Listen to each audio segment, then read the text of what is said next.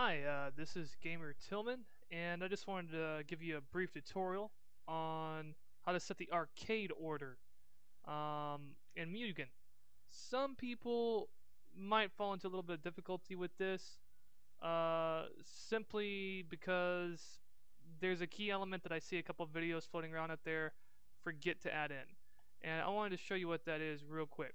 So let's start by opening up the select.def file that is located in the data folder inside your MUGEN folder, wherever that might be. I also want to say a couple of quick things before we start. If you have a screen pack, what I'm about to show you does not make a difference. Just make sure that your select and system.def files are the ones that came with your screen pack. Sometimes you'll install that, and then in a separate folder, it'll have the select and system that you have to copy over to the data folder. Make sure you've already done that, because if you don't, there might be a little bit of issues with compatibility, but make sure you go ahead and do that and you'll be all set. Alright, so I'm going to start by opening these two things real quick. Alright.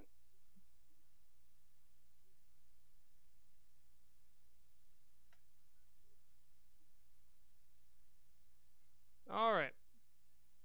To my right, I have the bottom of the select folder, and to my right, I have where my characters are at. Alright, this should be fairly easy to show you here. Alright, look all the way down at the bottom of your select folder. Alright, I happen to be running the Eve screen pack. It's all the way down here on my select. Should be on everything. Now, you see where it says arcade matches? This is where you're going to be setting your order. Alright, for example, this first comma number, that means first stage. Second stage order, third stage order, fourth, and so on. Okay, you can do that all the way up to 8. Okay. If I say 1 here, that means there's one character. If you look over here, there's one character that I have that has order equals 0. So I typed in, after my character name, the Joker, comma, space, order equals 0. Quick thing I want to talk to you about is order equals 1. You must have this set up. You must have either a comma, space, then your stage name, comma, space, in order, or you have to have at least the 2 commas there with the space in between them, then the space order. Basically, you need that format so it can read your line of code. If you don't have those 2 commas there blank as a placeholder or have the stage file name there, you'll come up with an error. I've already seen people make that mistake, so make sure you do that. Alright, so it must be in that format. Make sure you have the comma, either your space and stage name. Alright, so if I want a stage name, I just press space, name, dot, def.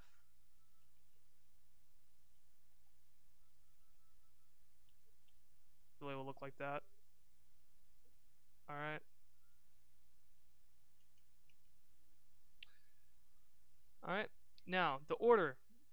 The Joker is set to order equals 1. Alright, since there's only one of him, the first order, I put 1. If there was 2 characters that had order equal 1, I'd put 2. Now, why would I have 2 characters of order equal 1? Or for that matter, have 2 for, second order, third, or so on? Why would I have more than 1? Well, the reason for that is so your computer can randomize. If I have 2 order equal 1, then that means it's going to randomize in between those 2 order 1s. Okay? So let's say Wonder Woman was set to order equal 1. Then I'd have 2 of them set to 1, so I'd write 2 there instead of a 1. It's that simple. You do that with everything. Just make sure these numbers match how many of that particular order it's pertaining to. So the first one is order 1, second one's order 2, and so on and so forth. And that number corresponds to how many there are. Okay? It's that simple. Don't make it any more confusing than that. The very last thing I want to tell you is that even if you have a buttload of characters, you absolutely positively must have this syntax in there. You must have the comma, space, order, or have the comma, space, name of the stage, stage, set that up, comma, space, order. Alright? Now, for whichever ones you don't want to be randomized into, make sure to type in order equals 0 to whichever ones you don't want in your order. Okay? And it's as simple as that. Just make sure.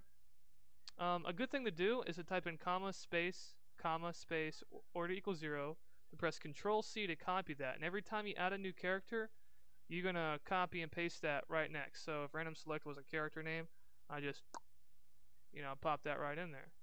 Alright? So make sure you do that, because if you don't put order equals 0, whatever character doesn't have that will automatically be randomized into every single stage. So you don't want that. So make sure whichever ones you don't want, you put order equals 0, and that is the most important part along with that format. Okay? That should take care of all your questions. In every screen pack, I don't care what you are, you're going to look very similar. Alright? Remember, you're only putting your characters in the random select zones. Alright? Doesn't matter. Sometimes you'll see little asterisk stars or you'll see the word blank there. Just forget about those. You're just going to put wherever it says random, you're going to type in your character folder name. Alright? So make sure that's done properly too. You should already know how to insert your characters by this point if you're looking up, your arcade order. Alright, so that's it for this tutorial, and I hope it helped. I tried to keep it as short as possible. If you have any questions, just drop me a message, and I'll get back to you as soon as possible. Alright, so you have a good one, guys, and have fun. Bye-bye.